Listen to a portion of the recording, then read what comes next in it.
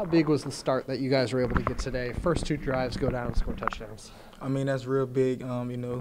Past few weeks we've been starting off real slow. So this week in practice, we really been harping on starting fast and finishing drives, most definitely in the red zone. And that was a big momentum.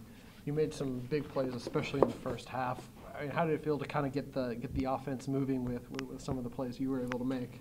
I mean, we got so many receivers that can make plays. So when the ball come our way, we just we got to make the play. So the ball came my way, and I made a few big plays. It got tight a little bit in the second half. How big was Tamorian's touchdown, and what did you see happen on that play? Man, that dude was so fast. That was real big, though. That was the game changer right there. Man, it was a deep cross route, and they had bracketed me, and Francois let the ball go, and I looked. I see Terry. Man, he kicked it another gear. I was like, yeah, that's touchdown. And that dude, that's special. Still a few mistakes with some turnovers and penalties, but do you feel like still the offense made its biggest leap today? Oh, most definitely. We took a step forward, or maybe even 2 steps forward, because the last few weeks I felt like we've been taking steps back.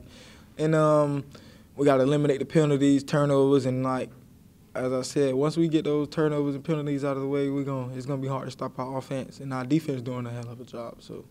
Was especially like you said, the first 2 drives, was that kind of how you guys drew it up, the way that you executed everything go right in that first quarter? Yeah, those first 2 drives, we've been running those plays all week, over and over, nonstop, to nobody, no mess ups, no nothing. So those first 2 drives was really like we knew what we was doing, and everybody was ready.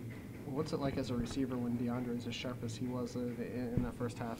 Oh, it's like catching a loaf of bread. His pass is so easy to catch. He put it right where you need it. So that's all it is, just catch the ball.